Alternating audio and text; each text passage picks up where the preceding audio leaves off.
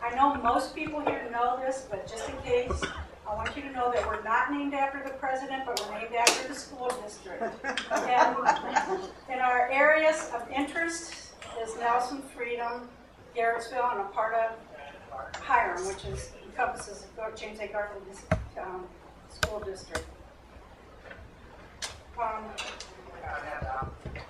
Julie approached me a few months ago about what information we had on the train robbery, and I am just so impressed with the detail and the extent that she has gone through for her research. It's absolutely amazing. And she had the chance to talk to one with the U.S. senators and representatives about her research as part of the Council on Undergraduate Research posters on the Hill Symposium, and that's Capitol Hill. And that was last April. For her senior capstone, Julie explored the 1935 Garrettsville train heist and how it paved way for modern FBI techniques. And the title of her program is The Thief and the Justice, The Last Great Train Heist, American History, and Its Influence in the Rise of J. Edgar Hoover and the FBI. She was one of 60 students selected to participate out of more than 850 applicants nationwide. She's a recent graduate of Hiram College as a history major. Along with Hiram's professor of history, Vivian Sanlon, Julie traveled to Washington, D.C. for the conference. She met U.S. Republican Tim Ryan, Ohio's 13th District, and David Joyce.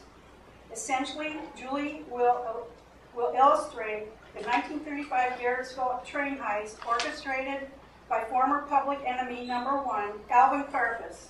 It was the last successful great train heist in the U.S. history, and in the FBI's pursuit of Karpis, following the heist, the organization developed many of their techniques of human source intelligence that are still used today. Before Julie starts, Tommy Joe Marsilio, the County Commissioners. I'm not why you came, but this will be very fast. See, I get that. That's what sets me apart from other elected officials. I'm Tommy Joe Marsilio, your proud county commissioner who lives here in Garrettsville. This is a certificate of recognition. The Portage County Board of Commissioners is pleased to recognize Julie Thompson and offer their appreciation for her outstanding research of the historic November 1935 Garrettsville train robbery.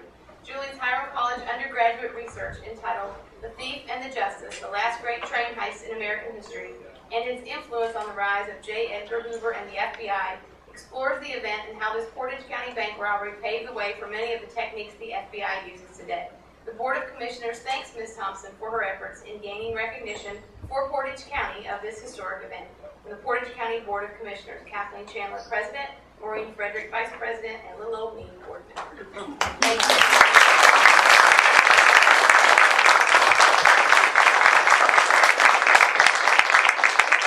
I do want to mention, too, that Mr. Teresi just donated this CD to the Historical Society, and I want to thank you. I think that's pretty thinking ahead, and it has to do with our flooding and the scenes afterwards. And so I'm anxious to look at it. Okay, Julie, your turn.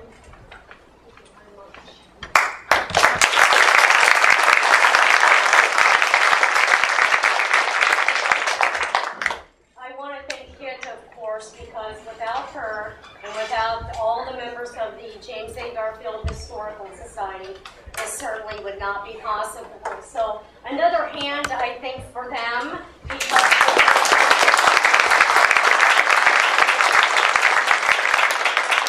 the work that they do every day, every week, every year to keep alive global history is so important. And so thank you so much, Kit and members of the Historical Society, from the bottom of my heart. And ladies and gentlemen, thank you to you for taking time out of what is probably another busy evening for you to come and hear this program. I can assure you and guarantee that you will hear something or find out something that you did not know. So, sit back, relax, and look for the program to come.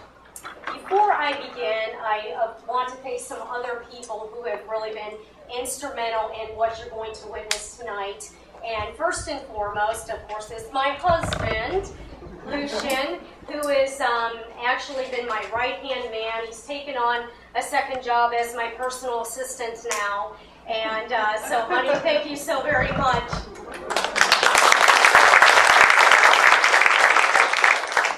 And of course, Chuck Klamer, a wonderful man who has given 22 years not only to this school, James A. Garfield, but to our community. And without him, this again would not be possible. There he is.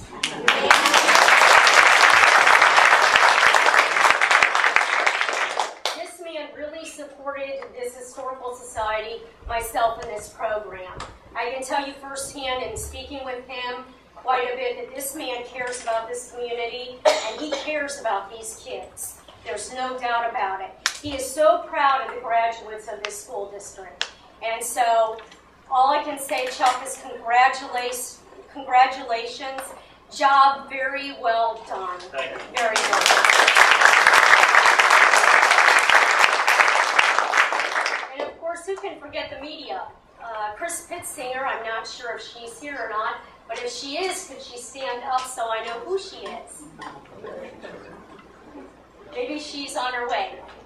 Anyway, she actually has been very active in promoting this program and making sure that you folks can find out about it. And so I thank her. I thank Iva Walker as well as a representative of the Villager newspaper. I thank the Record Courier as well as the Akron Beacon Journal and the Warren Tribune. They have been instrumental in getting you folks here tonight. So thank you to them. And of course, Mr. Rich Teresi, how can I forget you, donating his time and his expertise in videoing this program tonight. So thank you, sir, very much.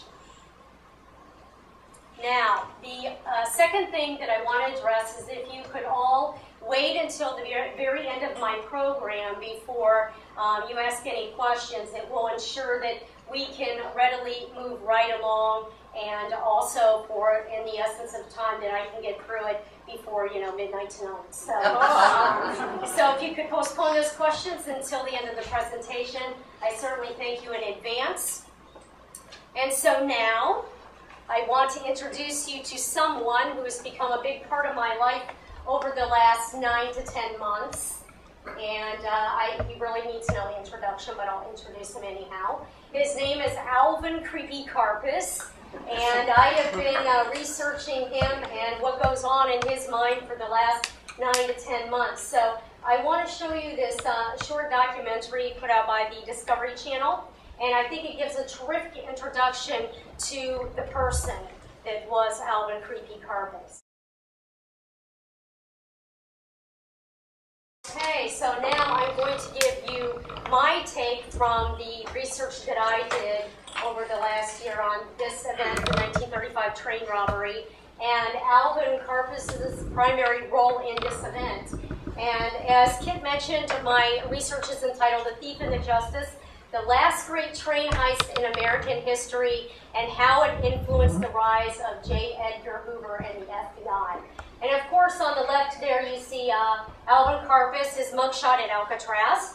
And then on the right here, of course, is J. Edgar Hoover. This was a photograph put on the cover of Time magazine years later.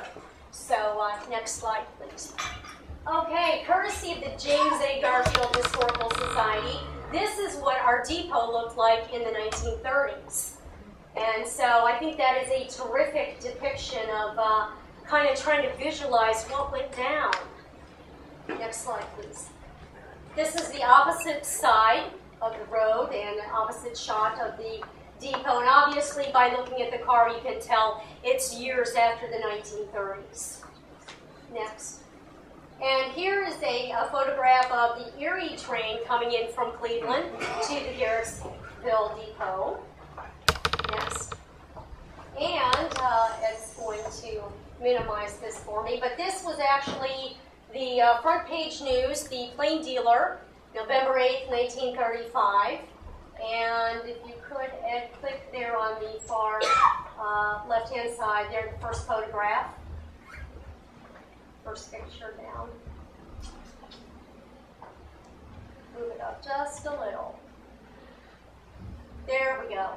Okay, as you can see on the far left is Mr. Earl Davis, who had to carry the 4 pouches from the station platform to the getaway car. Mrs. W.L. Scott was actually mailing a letter to her husband, who was away on a hunting trip, when she had the muzzle of a gun shoved in her back.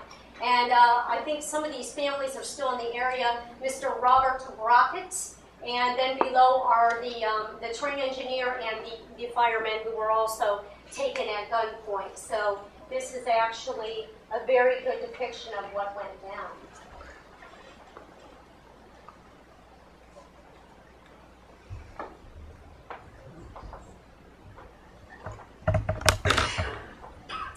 On the first sultry day of May, 1936, bound by only an agent's yellow tie, bank robber, suspected murderer, kidnapper, gangster of the 1930s, and of course the last public enemy #1 of the Depression era, Alvin "Creepy" Karpis stated with self-assurance, "I made Hoover's reputation as a fearless lawman. It's a reputation he doesn't deserve. I made that son of a bitch." For the residents of Garrettsville, this quote has special interest. We're a town of less than 2,500 people. In the Plain Dealer, in an interview, a young man in his 20s stated, quote, "One day I told some of my friends I'd like to be in one of those robberies just to see how it felt. But believe me, I've had enough. I can still feel that machine gun in my back." End quote. On November 7th, 1935, this young man, Earl Davis, a news agent from Garrettsville, was at the train depot to pick up the afternoon edition of the Cleveland Press. And he knew that the mail train was coming in from Cleveland. And unfortunately, he became an involuntary aid to the 5 bandits led by Alvin "Creepy" Karpis, who held up Erie Train 626 and escaped with $34,000 in cash and $12,450 in securities. Now, today, how much money do you think that represents? Any guesses? Close. $715,000. And mind you, that was during the end of the Great Depression, when people were struggling for money. So magnify that even yet. One shot was fired off to scare the bystanders. And unfortunately, Orland Workman, who was a mail clerk, was grazed. He was the only injury. He was grazed by that stray bullet.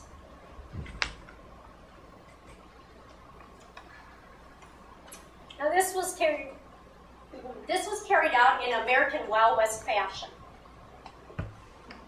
The bandits, they led a line of about 12 men and women on the station's platform. They made them line up and raise their hands for what seemed like an hour. And Earl Davis, who got so tired from holding his hands up, finally folded them in front of him. And just as he had done that, he felt the muzzle go into his back, and he was forced by gunpoint to carry 4 pouches from the station's platform to the Plymouth sedan, which was the getaway car. Now, mind you, this was the first train robbery in Ohio in 25 years. Amazing. Consequently, it took the thorough investigation work of the United States postal inspectors out of Youngstown to connect the train robbery to Alvin Karpis and his gang. And the FBI had been looking for them since June of 1933. Mind you, he was caught May 1st, 1936. So essentially, this train heist and last criminal act by Karpis prompted the FBI's director, J. Edgar Hoover, and his G-men to stand up and take notice. Inevitably, the slow but sure power of the FBI secured Karpis' arrest, and it also got something for J. Edgar Hoover. It was his first arrest. Slide. Okay, here we see once the train reached its destination in Pittsburgh, they show here the detectives looking for bullet holes because, as I had mentioned, they did fire off 1 shot. Although I've also read in newspapers where they fired off several shots. So we're not 100% certain how many shots were fired off, but they're looking to try and count and see how many were. Now the question remains, what do I do with this information now that I know it? I originally had decided that I was going to do my senior capstone on whether or not our country was founded on Christian principles. And since it had been investigated and researched so much, my heart really wasn't in it. And so one night I decided that I wanted to rent the movie J. Edgar. It was a film directed by Clint Eastwood, and it's a biographical film of J. Edgar Hoover. It stars Leonardo DiCaprio, and I was watching it. There was a scene where Machine Gun Kelly, who was a well-known bank robber, also a kidnapper, he was caught in his apartment in the middle of the night, unarmed, scared to death by FBI agents.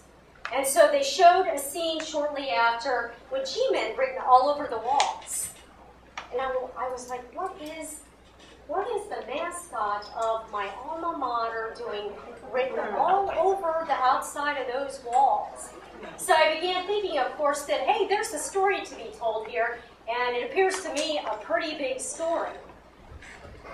So this led me to my thesis. I started my investigation, and I drafted what I held to be the point of what I was going to research, and this reads as such. This local to national approach adds to what we know about the struggles of Hoover and the FBI as the front runner in federal law enforcement. My research presents this local crime, culminating in my hometown in northeastern Ohio, as the catalyst for pressuring the FBI to transition from its conventional methods of gathering, analyzing, and disseminating intelligence into developing increasingly sophisticated non-science techniques. These modifications concentrate on human-sourced intelligence, such as confidential informants and interviews with suspects and witnesses, surveillance, covert means with agents going undercover. And as a result of these advancements, Karpis was exposed and Hoover was able to secure his first arrest. This began the rise of J. Edgar Hoover and his agents, leading the FBI to become the elite federal power in the struggle for law and order. Now, my big question was, how did the last successful train heist in American history and the arrest of gangster Alvin "Creepy" Karpis cement the reputation of the FBI's J. Edgar Hoover? To answer this question, I began my research with the local archives, of course, starting with Kit at the Historical Society, went to the Western Reserve Historical Society, ended up in Washington, D.C., And as you can imagine, this was a very exhausting research. And so just to give you an idea, this is kind of a funny story. I was staying up a lot of nights. Some nights I was up all night, continuously. And I remember one night I went to bed and I had a dream that I was Alvin Karpis. And I was at the Middlefield Bank in Garrettsville. And I was robbing it. And not only that, guess who my accomplice was? You'll never guess. J. Edgar Hoover. And you can imagine that didn't end well, which it didn't. And so, but lo and behold, it gives you an idea of how your mind can wander and how you can really get wrapped up in what's going on in something that you're researching. So, so yeah, I continued to hunt for what I thought I was looking for, and so I went from local to a little further local, and that meant the collections at Kent State University, University of Akron, Cleveland State, and the Ohio State University. I also, as I mentioned, made it to Washington. I visited the Library of Congress. That's where I got much of my information about J. Edgar Hoover. The Department of Justice, the United States Postal Inspection Service, the National Archives in Washington, D.C., Kansas City, and College Park, Maryland. I also was able to locate records from the Minnesota Historical Society, and I found a huge file there put together by a journalist and historian named Paul Maccabee. He was actually a lifetime resident of St. Paul, and he was doing a non-fiction history book, which inevitably became Dillinger Slept Here, with the information that he had gathered. And he had looked at all of the Midwest gangsters in the 1930s, so I found some invaluable stuff in his collection. I also, and you can see much of that back here, I also found the criminal case files on Alvin Karpis from San Bruno in California. As I mentioned, he spent almost 26 years at Alcatraz and set a record. Nobody ever spent that much time there. And so I have all of those records. I also did quite a few in-depth interviews. One of the first ones that I did, and just coincidentally by luck, was I located a retired FBI agent who had worked underneath J. Edgar Hoover from the late 60s until 1972 when he had passed. And he told me all about the supposed official first arrest and what his experiences were, what J. Edgar Hoover told him. And so we'll get to that a little bit later. But he was very instrumental in kind of pointing me the right directions. Also, I interviewed a lot of longtime residents here in Garrettsville. Dr. James Pezicek, who's an alum from the 1950s, he told me he remembered, as well as many others, that the Mascot was formulated because of the government men that flooded the town after the robbery. And I also talked to William House, who's another 1950s alum who actually designed the Mascot. And I also talked to Richard Davis. And I'm not sure, is Richard here tonight, kids? No? Richard is actually the son of Earl Davis, and he discussed with me what his dad told him after the robbery. Though he was a young boy, he had a lot of great information. So just a tremendous amount of stuff. I could go on and on, but this has been researched heavily. Now, as far as what other historians have said, a lot of the books you read will tell you, for example, Kurt Gentry, who is J. Edgar Hoover's biographer, or was, he really wrote kind of a negative thing about Hoover. He said that he's a swivel chair detective, and he paints the FBI in a bad light. And I was just very surprised by this, and I ran across this quite a bit. Just as important, I realized that no one had investigated this particular crime on a very intimate level, and how a local historical topic had national implications. Nobody had done that with this topic. And so that's what I set out to do. Now, just to tell you a little bit more than what you had seen in the first documentary information on Karpis, he was born Alvin, A-L-B-I-N, Alvin Francis Karpowitz. spelled K-A-R-O-P-I-C-Z. Now, his parents were actually Lithuanian immigrants. He was born in Montreal, Canada in 1908, and when he was about 6 years old, his parents moved to Topeka, Kansas. And it was his elementary school teacher, of all people, who said, well, it's a little bit easier to manage if we call you Alvin Karpis. So that's how his name came to be. His parents' old farmhouse actually butted up against a railroad, and that was great for Karpis because he was fascinated by trains. Trains could take him anywhere he wanted to go. But there was a downside. The train tracks also were a safe haven for prostitutes, pimps, and petty thieves. And when he got around them, he really liked the action. It's one of those nurture versus nature debates. You know, was it innate or did he develop it? I think he kind of developed it. So he started running errands for them. And by the time he was 10, he had stolen his first gun. And so, as I mentioned, he's fascinated by trains, was kind of introducing himself to a life of crime. And in 1925, at age 17, he was caught riding the roof of the Pan American Express into Florida, and he received 30 days of hard labor. Now, interesting enough, he never held, in his entire lifetime, a viable job. He worked for a baker for a few months. He also worked for a chemical manufacturer for actually a little over a year, and he ran errands for them. And amazingly, this is kind of ironic, he was having some kind of health issues. He never said in his book exactly what they were. But the doctor said, well, you've got a heart condition. You need to cut back on the hours you're working and do work that's less strenuous. So he said, oh, okay, a life of crime. That's easy. So after about a year of getting into trouble and trying to maintain some type of life outside of crime, he got in trouble again. And this time he burglarized a company, a tire company. He stole the tires. He was caught. The judge, guess how much the judge gave him?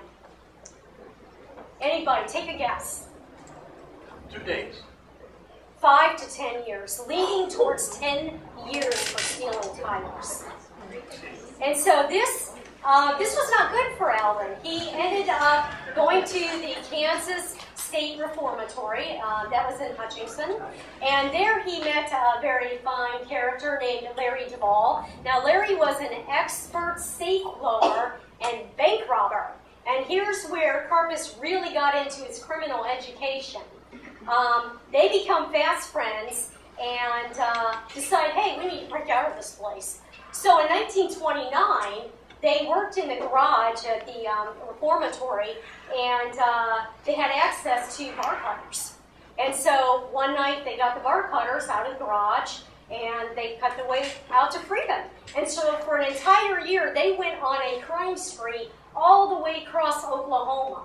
It was amazing. They got jewelry, they got brand new clothes for the inmates and mailed it to them. They got new cars. They got new cars. I mean, it was just amazing. They were having a good old time until they decided they wanted to go from Oklahoma because Larry Duvall was creating a lot of heat in Oklahoma before he was incarcerated. And so, of course, they knew he had broken out by then, so they were looking for him in Oklahoma. So they said, well, we need to go to Missouri. So we're going to go to Missouri.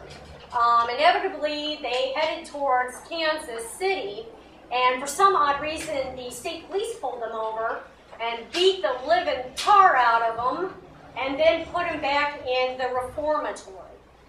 So this time, Karpis played it a little bit smarter. He was told that if you go from the reformatory to the state penitentiary, which is in Lansing, that you can actually work in the coal mines and knock some of your time off. And so that's what he did. He had only served about 3 years, and so he could have anywhere from 2 years to 7 more years. And so he figured, I'll try this and see if it works. So he went in, he worked like a dog, and he spent 180 days. And he left a free man. A free man after 180 days. Amazing. Okay, next picture. This is a picture of Alvin Karpis when he was booked at St. Paul for the 2 kidnappings, major kidnappings. Next. This is Freddie Barker. He was actually became a very close friend of Alvin Karpis's as well. So as far as Freddie Barker is concerned, I'm sure most of you have heard of the Ma Barker gang at some point in time. It was her son that created a lot of havoc in the Midwest. And so when Karpis had been sent to the state penitentiary in Kansas, that's where he met this fine gentleman, Freddie Barker. And Freddie kind of fulfilled the rest of that criminal education I was talking about. And so, again, they became fast friends. And I know that Karpis often described him in his autobiography, Freddie, as a very malicious individual who didn't hesitate to kill a cop. He really described him as a natural-born killer. And so we see that indicated throughout the evidence. So once they both got out of jail, they were both in the Kansas State Penitentiary, they got out of jail, they formed an alliance which became known as the Karpis-Barker gang. And so on to the next one. Okay. Now, while they entertained Oklahoma a little bit, conducting a few robberies here and there, again, it got a little too hot for Freddie because he had already exhausted himself in that state. Cops were looking for him. So they decided that they were going to go to Missouri. And so they rented a farmhouse in Thayer, Missouri, and Freddie, Alvin, and Ma Barker all stayed there. And they had another gang member by the name of Bill Weaver who lived in the vicinity of where their house was. And so one day, Bill came over and he had an old jalopy of a car, and he said, we want to go into town, Alvin, Freddie and I, and check out what's out here, see what the next big score's going to be. And so Alvin's like, okay, I guess you can borrow my car. And so, big mistake. And so what happened was, Freddie and Bill went out to look at what might be available as far as robberies. And unfortunately, they pulled 2 flat tires. And so they went to the West Plains garage, and while they were waiting, an older sheriff, a well-known sheriff, who was a sharpshooter and also very notorious for gang busting, he approached them, started asking them questions. Where are you from? He shoots, point blank the sheriff. The sheriff twirls around, and he's such a tough old buzzer that he gets his pistol out, and he tries to return fire, but before he can get that trigger down, Bill Weaver shoots him 3 times in the back. He's dead. So now they're really in trouble. Really in trouble. In fact, Freddie later said, quote, the hell of it was that there was a bank across the street, and everybody in the whole town thought we were sticking it up. They came running down the street with their rifles and started firing. Freddie and Bill obviously got away, and unfortunately their car was shot, and they ditched it, so they ran on foot to Bill's house, got his old jalopy, went to Karpis's place and said, we got to get out of here. We just killed the sheriff. So, lo and behold, they had to leave another state. And so throughout history, or during the time that Karpis was alive, he was marked as the killer, as you can see here, along with Freddie Barker of the Missouri sheriff, because the plates were licensed under him. And so they decided, well, things didn't work out there either, so we're going to go to St. Paul. St. Paul is a great place to go. So late in 1932, Karpis and Freddie pulled off a flawless bank job in Minneapolis. They didn't even fire a shot, and they got $7,000. The next job generated $22,000. Their biggest bank score also took place in Minneapolis at the Northwestern National Bank, and you'll never guess how much they got out of that bank. $266,000 in 1932. So they were pretty happy. They were real happy. Oh, we got all this money. So, mind you, the Karpis gang, they were smart. And I'll tell you why they were smart. They planned every detail. They weren't your typical desperado. They planned every detail of every bank robbery. For example, they would track the mileage exactly from the job to their destination. They'd canvass all the back roads numerous times so they knew it like the back of their hand.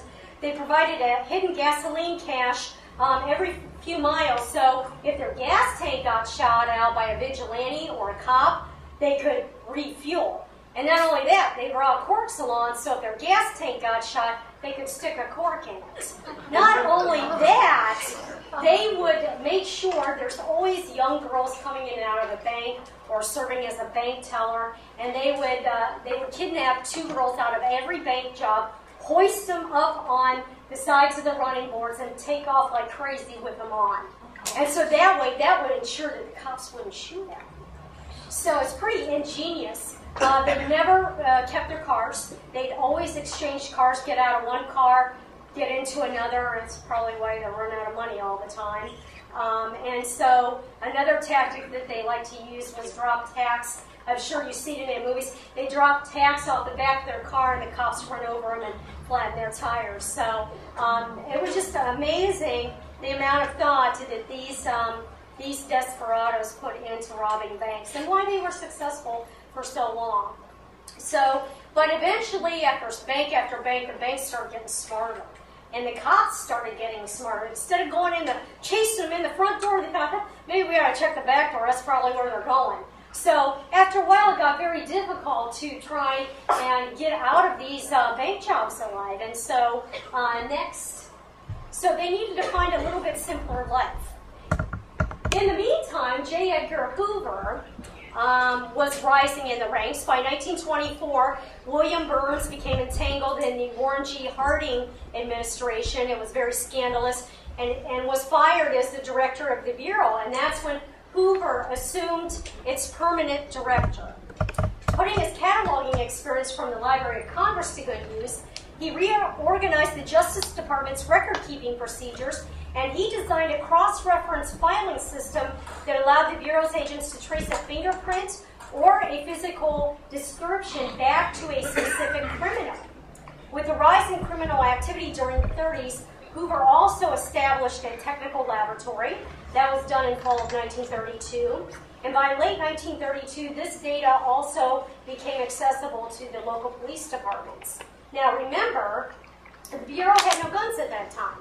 In the early 30s, they didn't have guns. Therefore, Hoover had to solely rely on his ingeniousness, on his intelligence, and on secret intelligence. And so with the support of FDR in Congress, U.S. Attorney General Homer Cummings initiated the May-June 1934 crime bills, and this in turn gave the Bureau the power to make arrests and to carry weapons.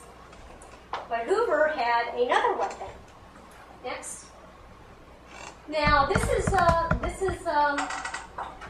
guy holding, it's a reenactment, so it's not actually an agent, holding a Tommy gun, and they were used by both sides. They were used by the cops and they were used by the gangsters.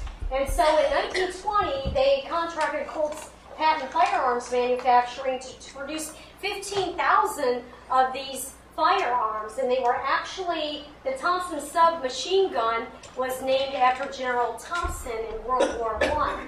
So after that, it really became a world-recognized symbol of American gangland. Next. Here is compliments of my friend Larry Wack, the retired FBI agent, an example of them shooting some rounds with a Tommy gun. Now this was Hoover's other secret weapon, was the government men.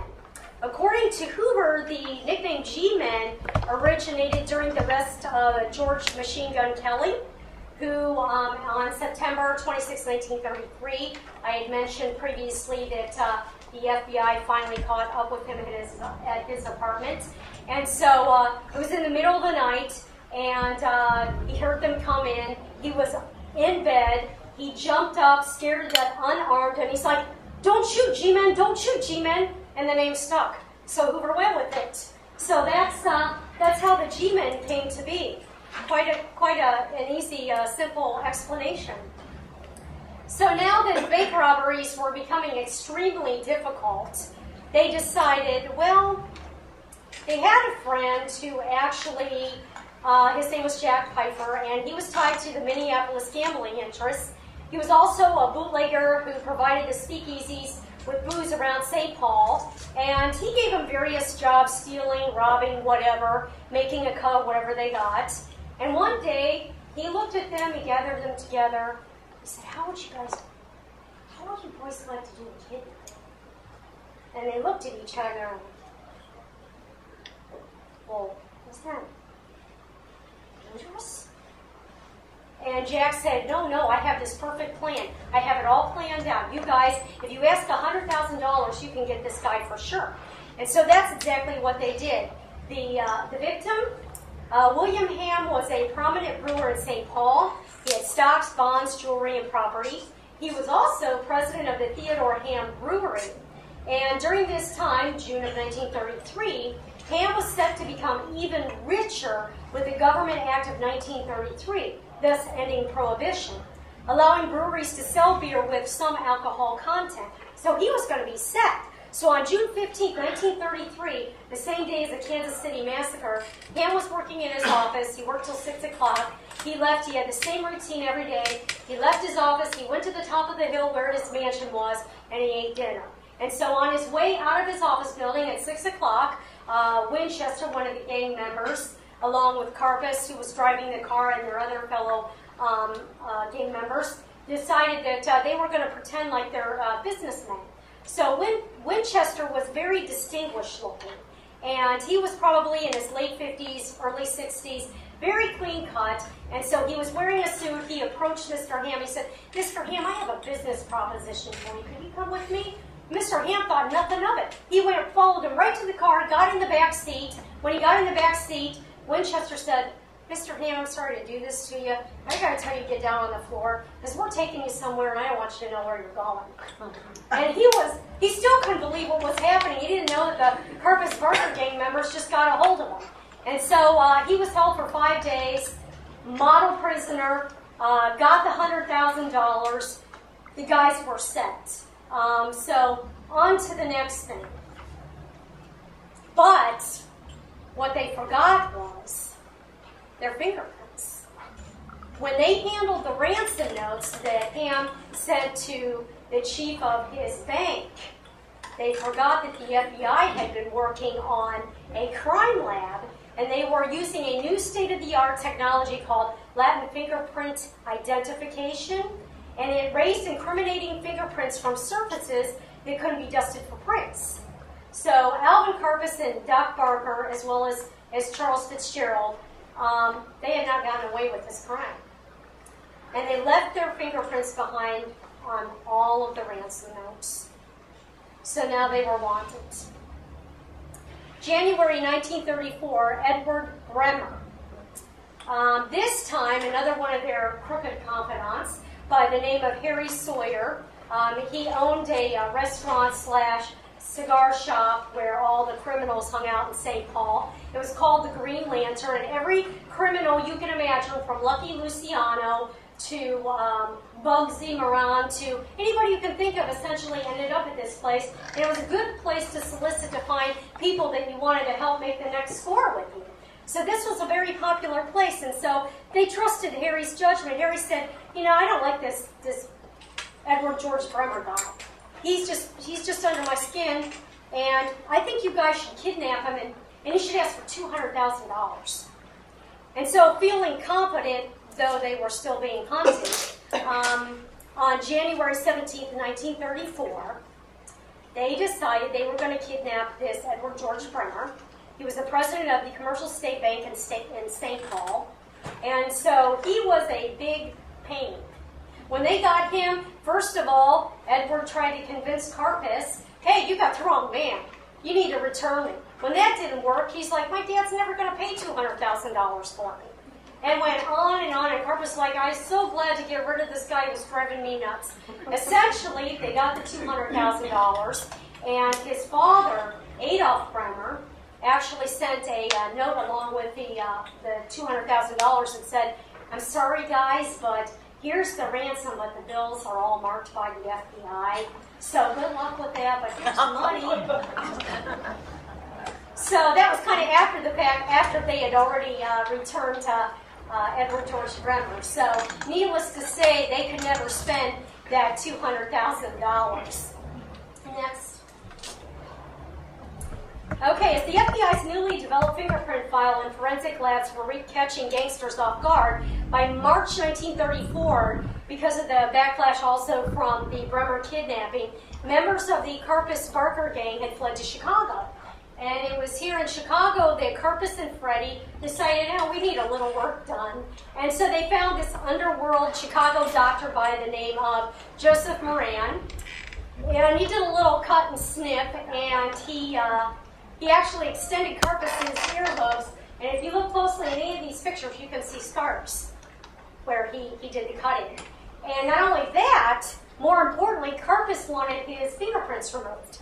He's like, I'm getting sick of this stuff. J. Edgar Hoover's on my tail, and, I need to do something. So he filled his fingertips, all 10 of them, full of cocaine, and started chiseling away the meat from the bone to try and get his fingerprints off.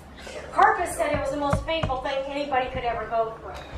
And so that's what happened. It cost him $750, $500 for the so-called fingerprint removal, and $250 for the earlobe extension. So essentially, Dr. Moran was the gentleman who helped launder some of the money through his practice in Chicago, the $200,000. So pretty interesting.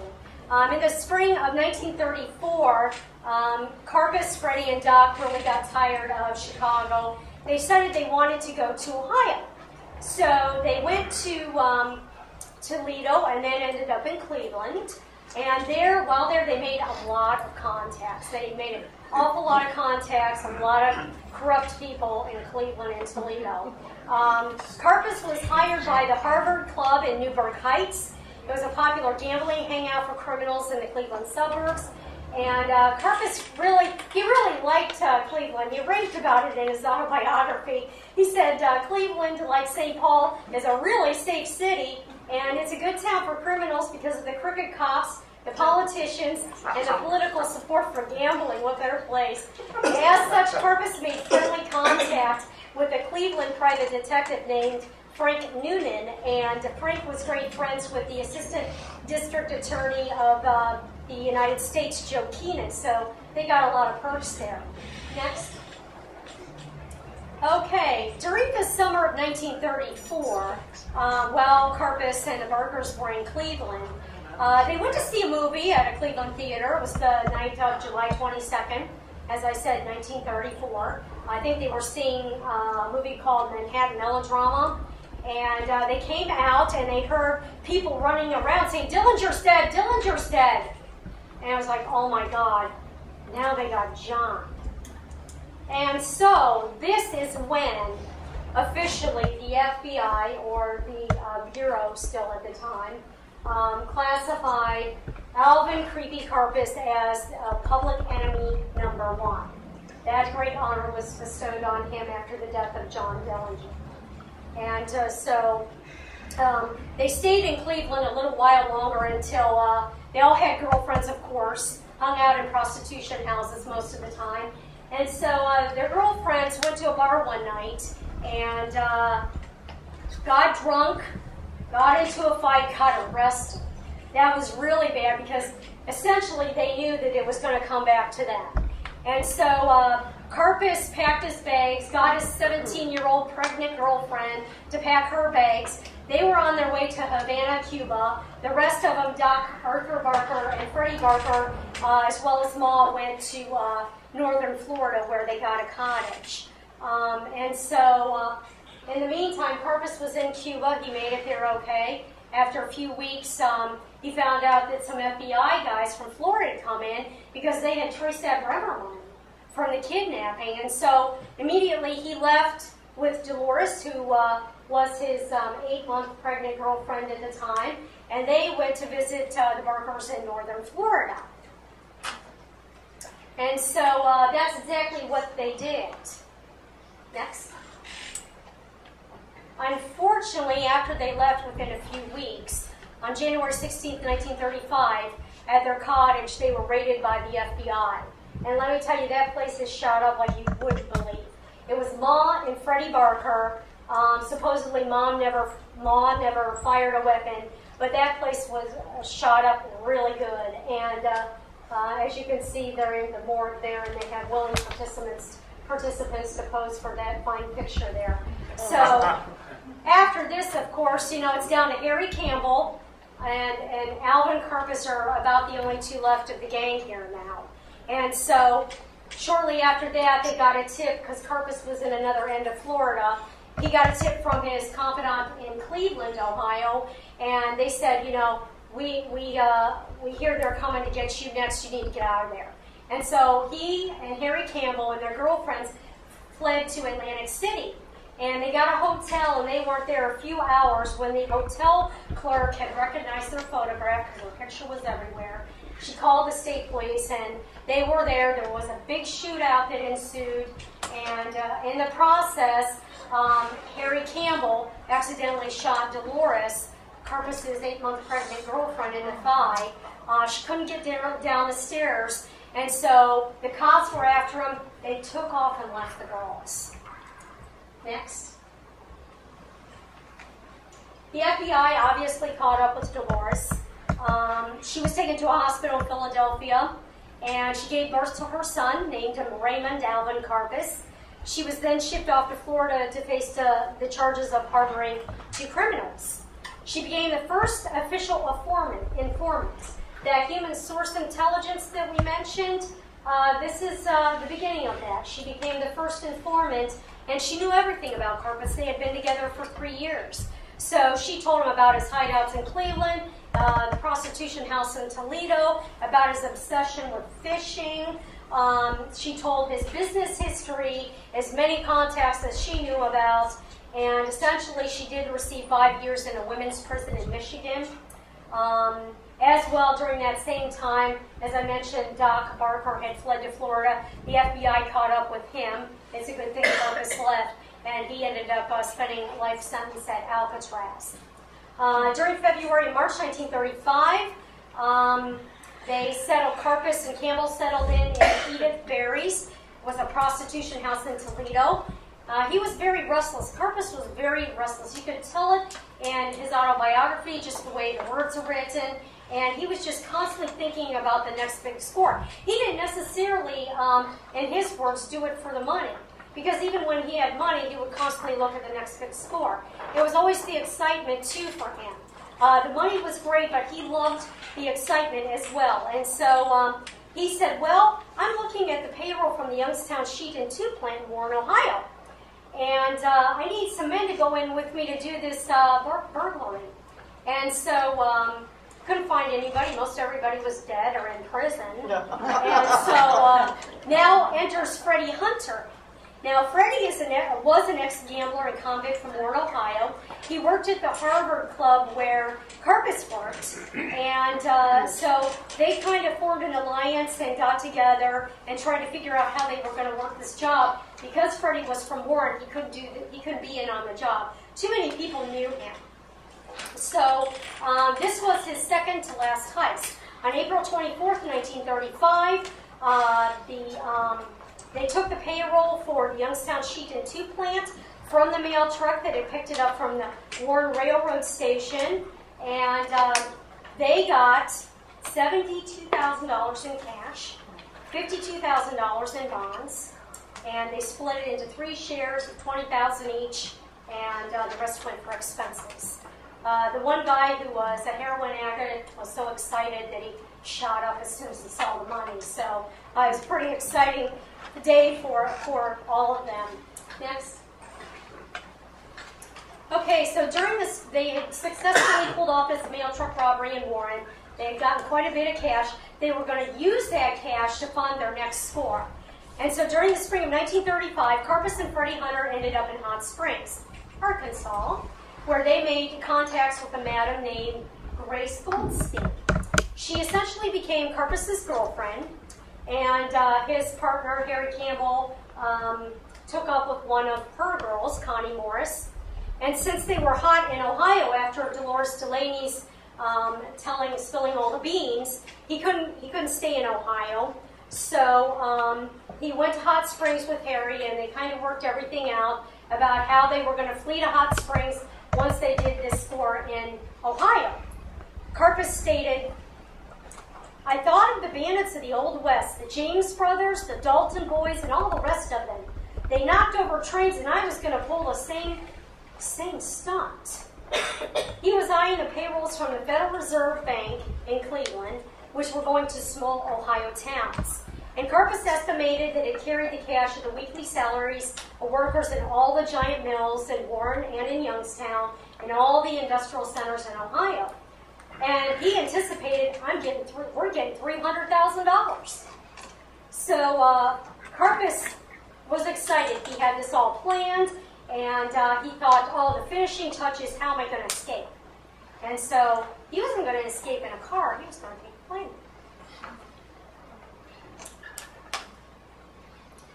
Okay, by June 1935, Karpis had found a pilot in Fort Clinton named George Zetzer, who ran booze from Canada during the Prohibition.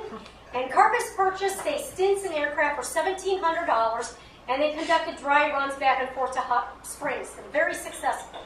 From there, he and Grace would drive to her brother's house in Texas. Of course, the feds would never look for him there. He's never been there. In the meantime, Karpis set the train heist for Garrettsville, as the train would be carrying 2 payrolls, and Garrettsville was only a short distance from Fort Clinton. Although he also stated that the disadvantage is near Hiram College. There's going to be a ton of students milling around out there. But he thought about it some more. He's like, I don't know, we'll work around it. So he designated himself in the feature role as he would look after the actual heisting of the money from the payroll car. They took 3 machine guns, a rifle, and 5 pistols. And as rarely used in the past, Karpis this time decided to take dynamite, some caps and fuse. If necessary, he would use the cigars in his pockets to set off the wind. Karpis thought he had planned everything perfectly. Sam Coker from Tulsa, Oklahoma, was set to stand by in Cleveland to watch the loading of the money bags onto the train from the Federal Reserve Bank in Cleveland, and to also count the money bags and the payroll that went into the mail car. But unfortunately, just a few days before the job, he came down with a bad case of gonorrhea, and he ended up at a Toledo hospital, and so he made it out to check those bags in Cleveland. So Karpis said, well, I've already gone this far. I'm going to take my chances on the assumption that the payrolls are going to be on board that train as scheduled. In addition to that, on that very day that he planned it, November 7th, was the very day that Hoover had sent a flood of G-men into Cleveland looking for Karpis because they figured, oh, he's got to be pulling off a big score soon. So it was quite ironic he had the guts to plan this train heist when the same day FBI agents were flooding Cleveland. So they decided it's November 7th. They're a block away from the station. Karpis is driving, he stops. He lets off John Brock, Harry Campbell, and an old gentleman in his late 50s by the name of Ben Grayson. Let him off at the foot of the depot and let him walk up. And so Karpis and Freddie Hunter drove. They drove ahead in the Plymouth. Freddie's job was to watch the parking lot, make sure nobody leaves this parking lot, walking or going by car. That's what Karpis told him. There were about 75 people milling around at the station that day. Karpis, when he got out of the car, he started walking. He looked up and he saw 2 telephone repairmen, and they almost were falling off the telephone poles because they were laughing hysterically. And Karpis is like, what the world's going on?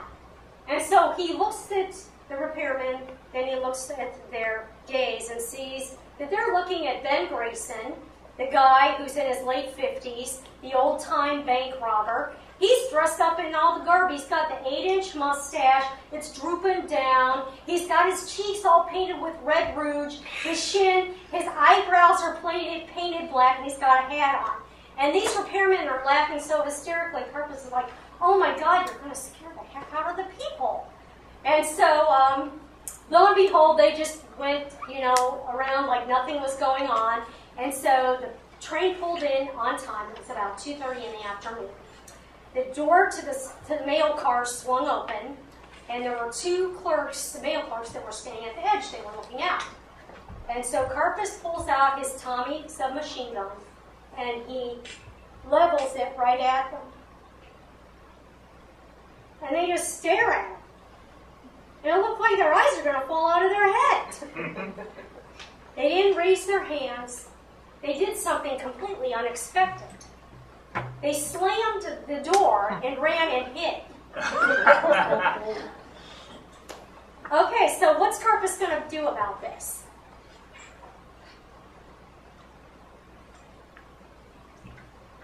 He thought for a second. He said, they're hiding back there, what am I going to do? So he takes out of his pocket a stick of dynamite, and he was about to light it when he heard a car behind him in the parking lot. Karpis turned around and witnessed Freddie taking off and running after two men that looked like hobos. Meanwhile, man and woman, both terrified, were in their car trying to get away.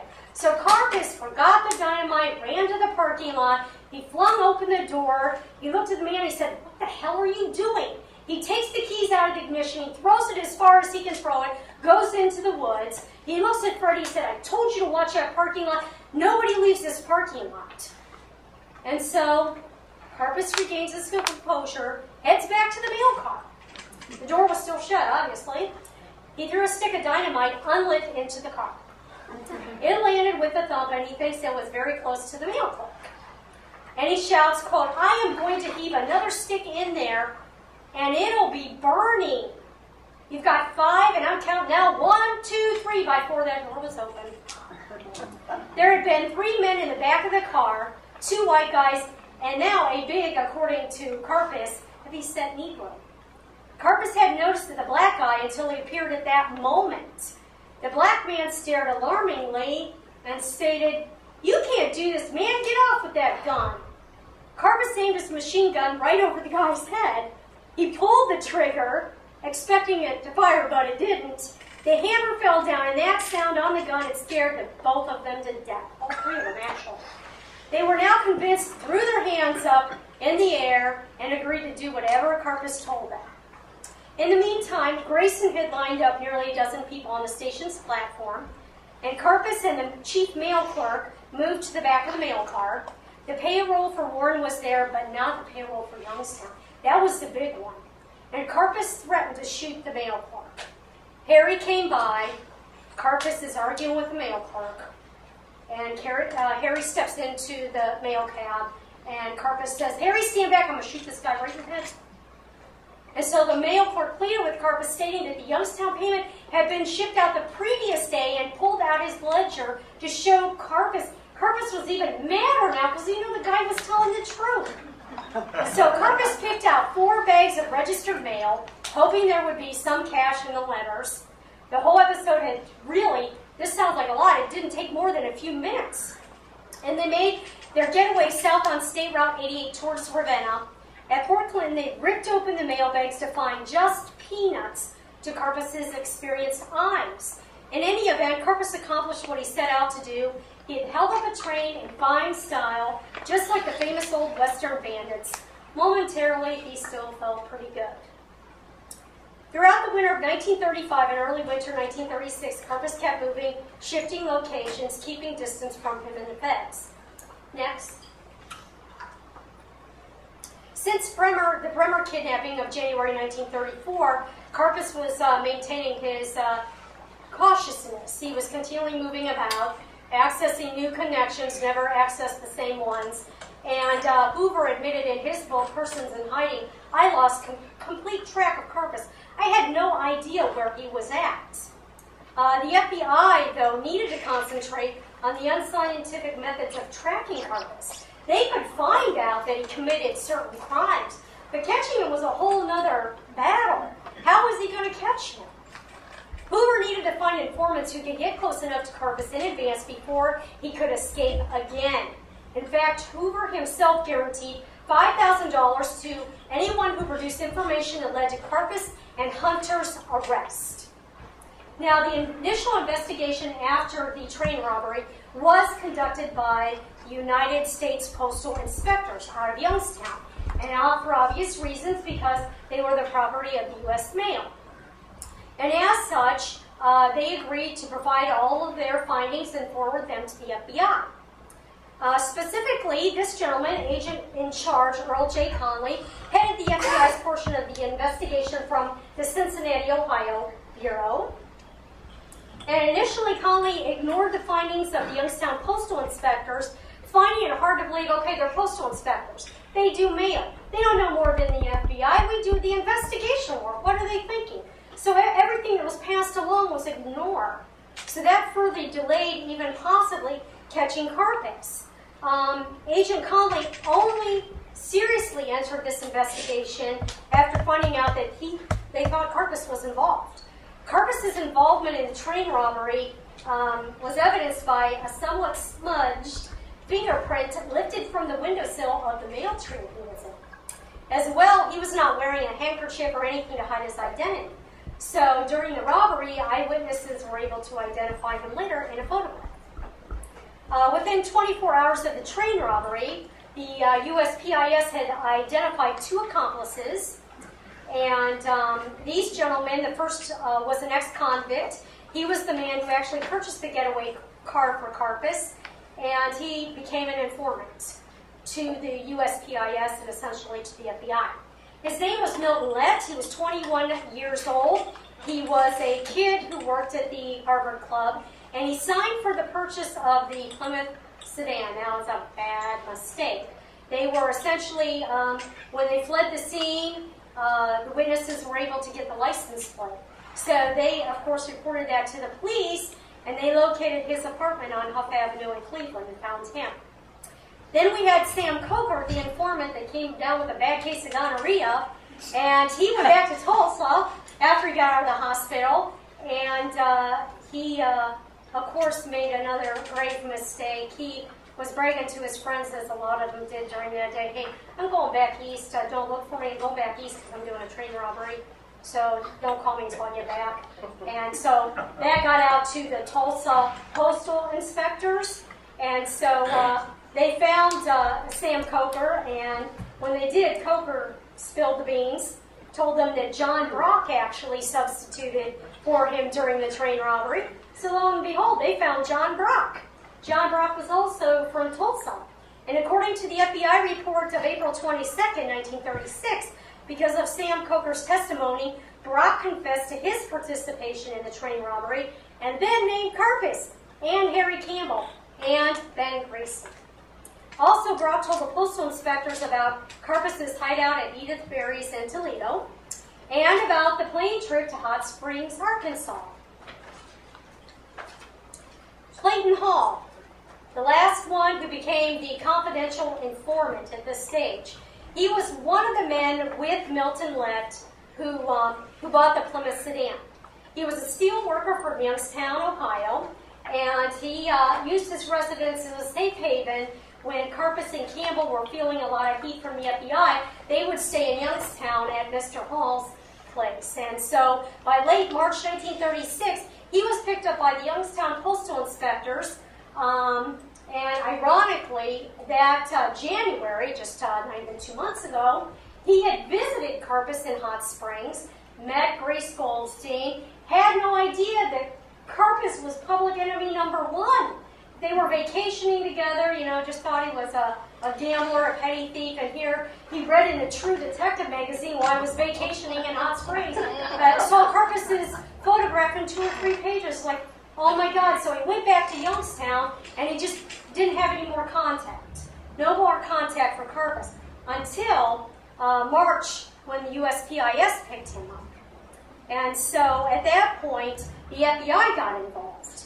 And so Mr. Hall agreed to help them try and locate Karpis in order to avoid prosecution. Essentially, he gave the FBI location of Karpis' rental home in Hot Springs and the name of his new girlfriend, Grace Goldstein. And working with the FBI special agent in charge, Earl Conley, Clayton Hall agreed to contact Grace Goldstein, believing she would essentially, not knowing that he knew, would divulge Karpis' location. When sent to visit Goldstein, she revealed that Karpis and Hunter were in New Orleans now, but she claimed that she didn't know exactly where they were staying. So Agent Conley arrived in New Orleans on April 27th to interrogate Grace Goldstein, but she wouldn't budge. Agent Conley located her family in Texas and harassed them into convincing Grace to give up what she knew to avoid prosecution. On April 29th, and after coaxing from her family and interrogation from the FBI, Grace Goldstein agreed to provide Karpis' address, she is the last confidential informant, to Agent Conley, and only if the FBI promised not to prosecute anyone in her family, and he agreed to it.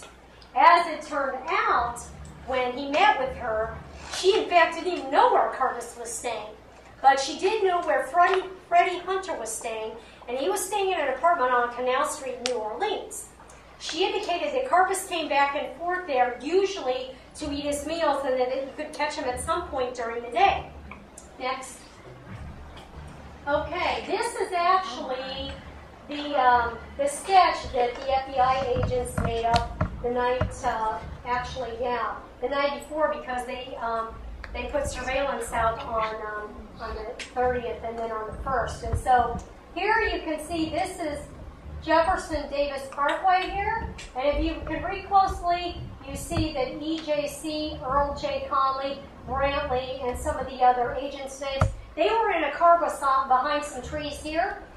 The cross street here, which is Canal, right here, supposedly, you don't see Hoover's name on there, do you? That's kind of odd. Tolson and 3 other agents, right? And so here's the apartment building. This whole area here, they had the whole place surveillanced by agents and bushes on the 2nd and 3rd floors. And so, yeah, they pretty much got the place surrounded at this point. And so Hoover arrives in New Orleans on the evening of April 30th. That same day, FBI agents put the apartment building and area, as I mentioned, under surveillance. The agents sketched this diagram, and according to FBI records on May 1st, agent in charge Earl Conley and his 4 men were parked on the opposite corner, which I located there for Jefferson Davis Parkway, and then Canal Street was followed by a car occupied by Hoover, Tolson, Buchanan, and Agent Dwight Brantley. Next. Here is a great shot of the apartments. And so unexpectedly, they came out this door here. And instead of accessing Jefferson Davis Parkway, where Earl Conley's car was, they came out the back door and straight to Canal Street, where their Plymouth Coupe was parked in front. Next. And this is their Plymouth Coupe. Pretty cool. Next. So, after returning from a trip to Mississippi to look at a big score that Karpis was eyeballing, he headed over to Freddie's apartment on Jefferson Parkway, and he planned to take his car to a garage for servicing. But first, Karpis transferred all the guns. He had a whole bunch of guns in his trunk. He wanted to transpose those, of course, from his car to Freddie's car, and they did that near Lake Pontchartrain. Karpis kept his .45 with him, and then they drove to the garage in New Orleans where they left Karpis' car. Now, Karpis needed to get his car by 5 p.m., and he asked Freddie to drive down with him. So, with the heat, because it was, I believe they said it was 87 degrees in New Orleans on May 1st that day, he didn't want to take his jacket, so his jacket had his .45 in it, and so instead of taking his jacket with the .45, he stuffed it under the couch cushion, and he and Freddie walked out onto the sidewalk. Karpis and Hunter got into the Plymouth. Just as Karpis was about to turn the key in the ignition, a car, as I mentioned, cut sharply in front of his car. That would be Earl J. Conley coming up Jefferson Davis Parkway, cut and blocked the front of Karpis' car, and then, according to FBI records, simultaneously, Hoover and his men drove up from Canal Street, the cross street, and blocked their car to the rear of Karpis'. With their guns, Hoover and his men covered Karpis at the exact same time that Agent Hurt and Conley did. A voice at his window told him to keep his hands on the steering wheel, although the FBI records do not indicate it. Many accounts state that Hoover pulled Karpis out of the driver's seat as Karpis was reaching for a weapon in the back seat, although Karpis, as you can see by that picture, stated, "I had a coupe, I didn't have a back seat." But the FBI reports state that Karpis did have various weapons in his automobile. Now, when I talked to retired agent Larry Webb, he indicated there indeed is a bench seat behind there. You can kind of see that with a small window, and that's where he had stacked his guns. And he said there were indeed guns back there. He doesn't know for certain, but he said quite possibly the myth is that he reached back there to grab one of the guns. But in the end, without firing a shot, Karpis and Hunter were captured. According to the FBI records, Hoover told his agents, "Well, guys, we got him, put the cuffs on him." And the agents looked at one another, and there were 28 agents, mind you, and not one had thought to bring handcuffs. Well, the reason they didn't bring handcuffs is because Karpis said, "I'll never be taken alive. They'll have to take me like John Dillinger or Pretty Boy Floyd." And so, of course, they expected to drive up there at Jefferson Davis Parkway at the apartment and have a shootout. So the cool guy with the machine gun, Buck Buchanan, agent, one of Hoover's favorites, he looks at Clarence Hurt, the agent next to him, and so he's like, "Here, Hurt. Chief, this is all we got." And so it went down in history that Hoover's first arrest was secured by a yellow necktie, possibly silk. Next. Okay, this is a photograph of the guns that they found inside Freddie's apartment. And as you can see, there's quite a very difference there of weapons. And so they were armed pretty good should a shootout ensue.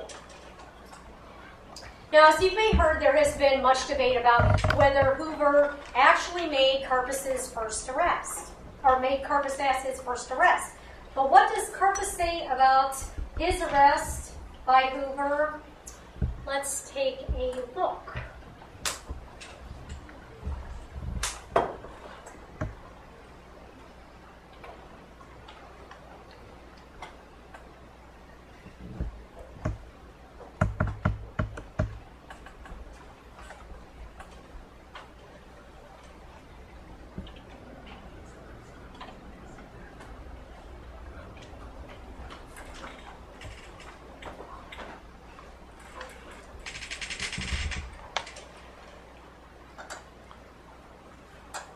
Enemy.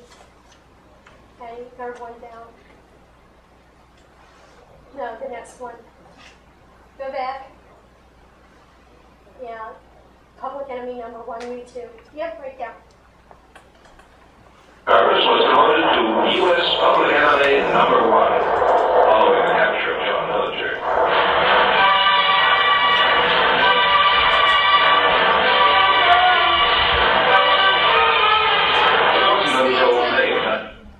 Scant 830, that's where the feedback is 830 to 1108. Technical difficulty. My fault. Here, Karpis is going to describe, from his estimation, exactly what happened and its difference. Doorway through one wall of this cell and led into the next one, and that is where it turned out he kept his canaries. I'm talking about Hoover, finally, because that's probably the guy that sits in your crowd. Not really as much as you might imagine. Well, the story that made Hoover famous was that he personally grabbed Alvin Karpis, public enemy number 1. He reached into the car and he disarmed you and grabbed you. That made him the hero. And you say? I say this, that 28 agents arrested me, and while we were, even they were, well, to put it mildly, a bit excited, most of them, and one was counting. Put your hands up, in other words, keep your hands down, in other words, sit on the running board. Yeah, right, yeah, about 5 in the evening. And there was a fellow behind me with the rifle, and he was so shaky that excitement. He wasn't scared, don't misunderstand. You could feel the guard in the library. Yeah, he couldn't hold it still. So I asked the man in front of me with the machine gun. He seemed to be the coolest of the lot. I said, "Who's the boss of this outfit anyway?" And he said, "Oh, he'll be here in a minute. Why?" And I said, "Well, I wanted to tell that guy with the rifle back at me to get out of my back because he's so nervous. I think he's going to shoot right through me and right through you." He does shoot. And this got the guy a little upset. He heard me say that. He said, "Well, you son of a bitch, when we get you to the office, I'm going to show you who your boss is." And I turned my head like this to answer him.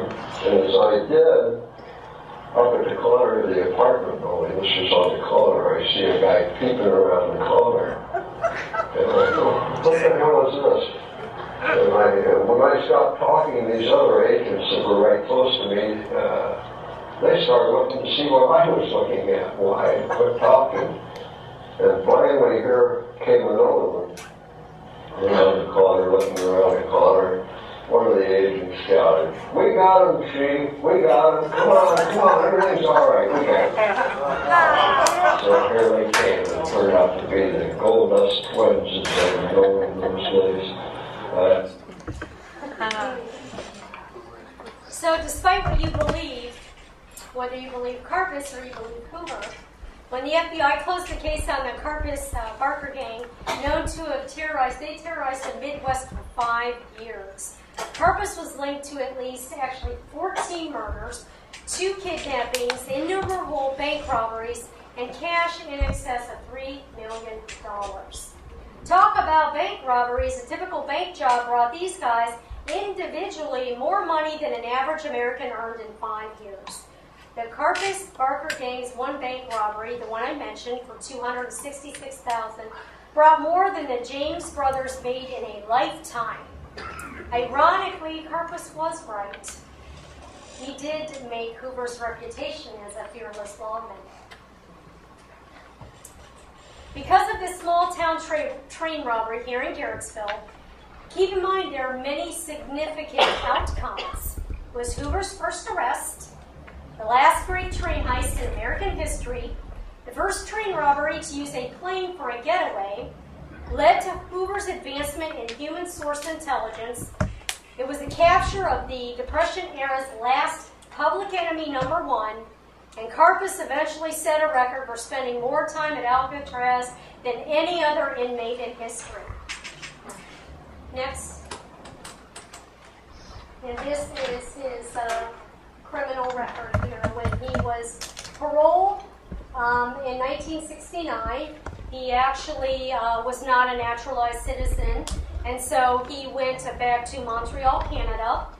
And then while there in Canada, he actually worked with a staff writer at the Weekender magazine to write his first book, which was published in 1971. It's called The Alvin Karpis Story.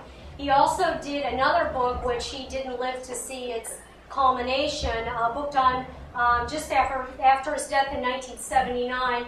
He died at the age of 72. He lived in Spain at the time, and at first they declared it a suicide because there were sleeping pills near his bed, but later they declared that he died of natural causes. And the writer that I looked at a lot of his material thinks that it may have been his last girlfriend who was an addict and alcoholic, and he was mixing the two and accidentally overdosed. So they never did an autopsy. Nobody knows for sure what happened. But in 1979, at the age of 72, Karpis died.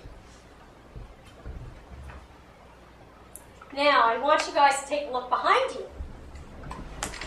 See that G-Man on the wall? Throughout the decades, this local event of the train robbery has been adopted as the backstory of our mascot here at James A. Garfield School District, my own alma mater. According to a recent editorial put out by our high school's paper here, the High Crier, many have traced the mascot's origin to this infamous train robbery conducted by Alvin Karpis and his 5 bandits. As a result, FBI agents known as government men or G-men were sent to the Garrettsville area to search for Karpis and his accomplices.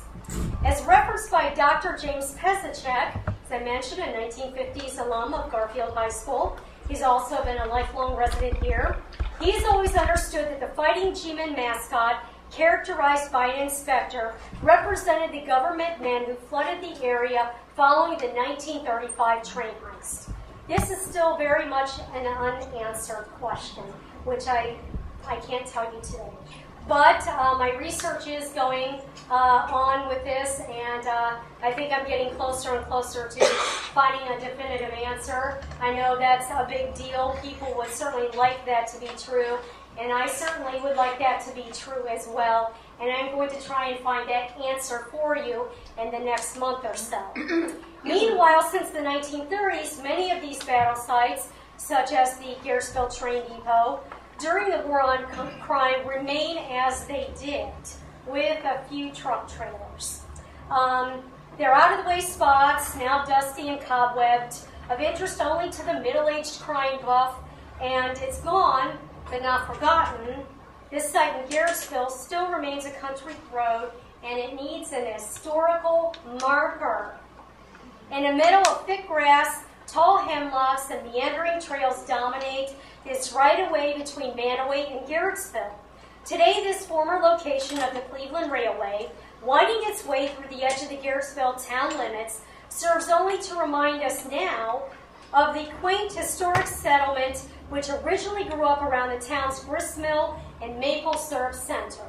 You hear no echo of machine gun fire, no ghostly screams of terrified victims, no reminder of Alvin Karpis' Wild West venture, which led J. Edgar Hoover and his G-men on the chase of their careers. So in the end, why does this matter? Well, I say to you fine folks tonight, this is a call to action. And it's a call to action not only to support an historical marker at the site, but to recognize that this research really illuminates the lack of attention given to communities and to local history. Yet this research demonstrates how a revived interest in our local history and an increased emphasis on teaching its courses can lead to its inclusion in the American History School curriculum.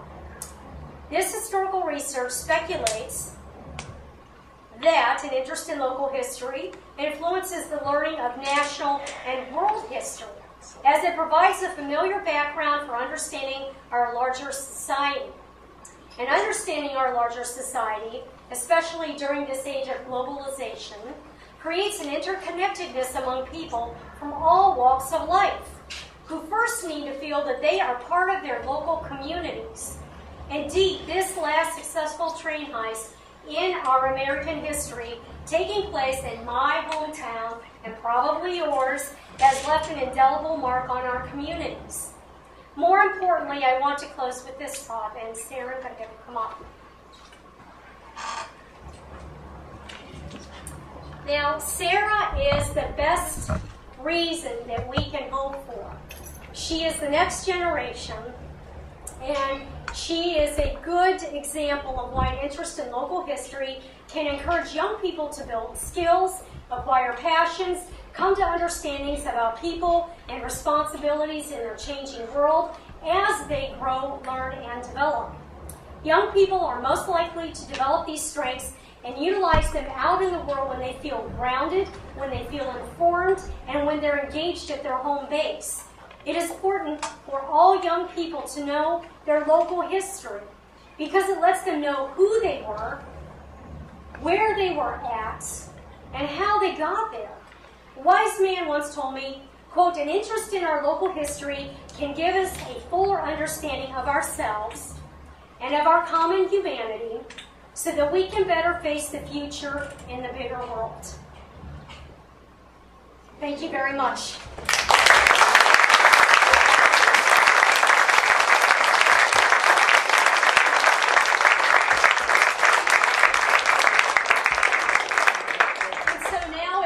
Anyone has any questions, I will certainly be happy to answer those. Yes? Whatever happened to her son? His son actually, Raymond Alvin, became a petty thief, and he died when he was in the 60s. Did he have a son? He had a son, but I wasn't able to trace him down.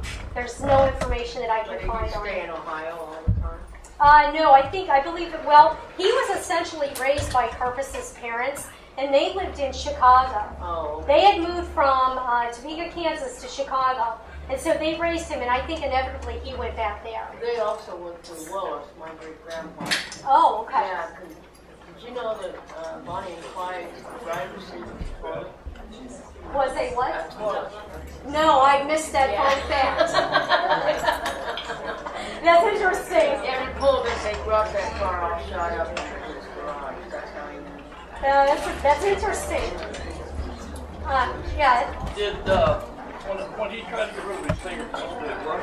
No, as I mentioned, the FBI picked up his fingerprints in the mail car in Garrettsville. It was a little bit smudged, but it's still, unless you cut down to the bone, it is almost impossible to get rid of the fingerprint. All for nothing. All for nothing. Any other questions? Yes. Karpis is very insane. He is very insane. Yes. Sir? 325. I'm sorry. That I could not tell you. Well, see, they in the 30s is when they developed that off the San Francisco Bay because so many gangsters were escaping from prison and they couldn't contain them. So that was actually built in the 30s. So it's quite possible he was number 325. Yes, exactly. It was in the 30s. Yes, correct. She remarried and nobody was able to find her. Paul McAbee, the historian in St. Paul, was never able to track her down. Any other questions? Thank you folks very much. Thank you so much.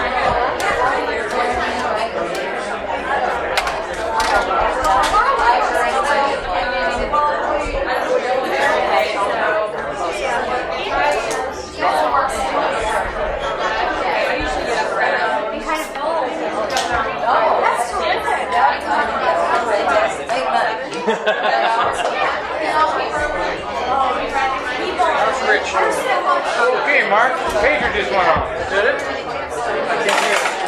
Let's pick up the... Sounds good. Yeah, there's just so much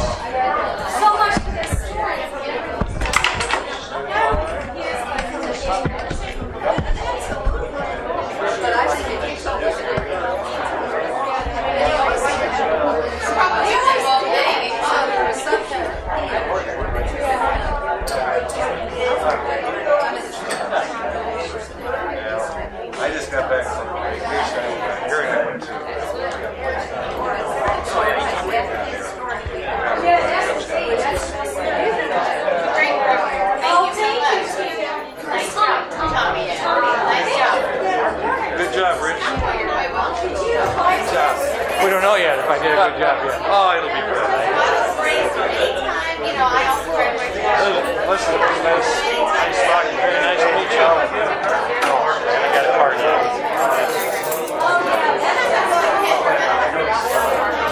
Yeah, absolutely. Where's it at?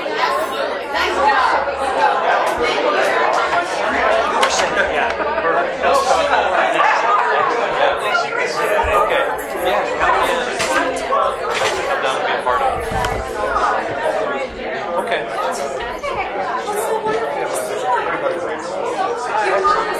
Okay. That was interesting. You got it all? I know.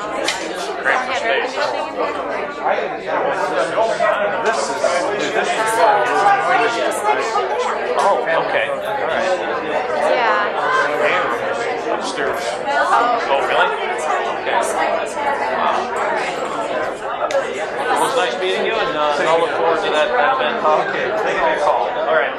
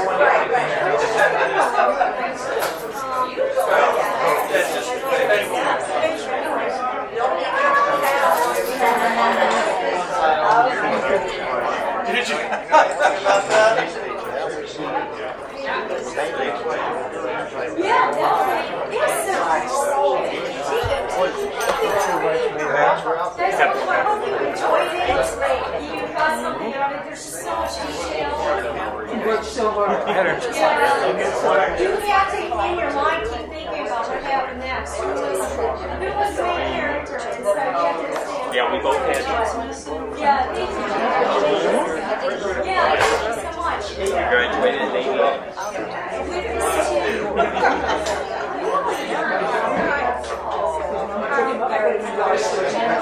Oh my God. That is... Yeah. What was wrong? I don't get on there much because we're usually search. You know, I'm on there very rarely. Oh, I see. Yeah. Well, you know what we're doing? Yeah, that's... You know, I talked to a guy by the name of Bill Moore from Kinsman this week, actually, a couple days ago, and he said that back in the 50s, he had gone hunting with a guy that was from the World War, and he brought along with him Freddie Hunter, the guy that they captured with Karpis in New Orleans. And he said they never discussed it, but it was definitely him because he came up to Silica City, and that's where he went to. Oh, when did they ask him was that at Silica City? He said that was in like 53. So, interesting. This is Wilbur. Thank you so